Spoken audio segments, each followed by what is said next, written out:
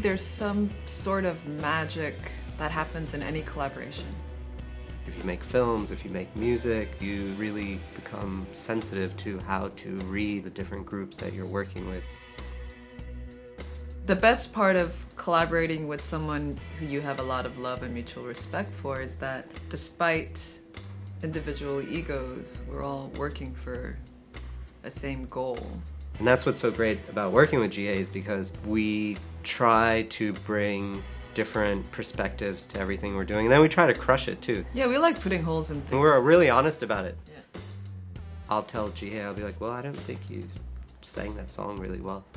And she'll be like, why can't you be nice about it? You know, but it's great because she'll be like, I don't really like those visuals that you created. They don't say anything to me. And that makes me think, well, yeah, she's right. When you really learn to collaborate with somebody else, you are putting yourself up for a potentially really remarkable experience, because if you allow everyone to bring their gifts into the project, then it could be something it could never be without them.